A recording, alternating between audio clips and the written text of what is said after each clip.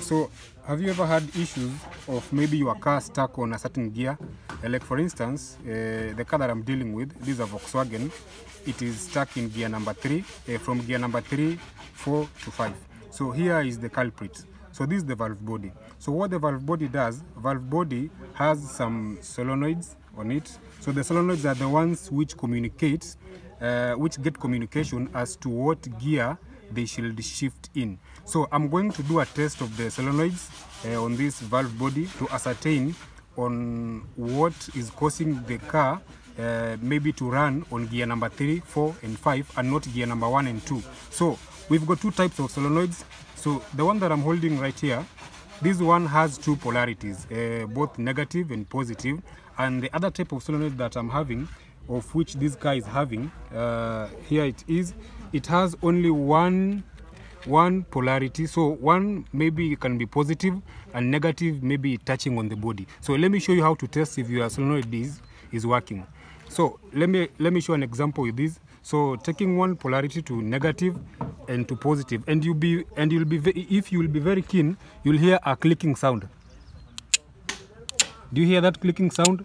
And if you can check keenly on what is happening here, you'll see some movements. So this shows my solenoid is okay. So I want to do a test on both the solenoids to check on what is misbehaving. So let me do a test on the solenoids that I'm having. So the kind of solenoids that I'm having here, so this has only one polarity. If I talk of one polarity, you can see only one wire. So this one wire is attached to maybe the mechanism of the car. So for I to ascertain if the solenoid is okay, I'll have to make sure that I power it up to see if I can hear the clicking sound. So let me start with the first. Let me start with this one, this solenoid here. So I'll try and locate where the cable is. Here is the cable. From my socket is cable pin number 1. So I've attached my body. This is my body, the negative to the battery. So I'm holding the positive. So let me try out and see if you can hear the clicking sound. Yeah, you can hear it from far. Let me bring it closer. So it is clicking from far. So let me test this one from our cable. This from the pin. This pin number 2. You can hear the clicking sound.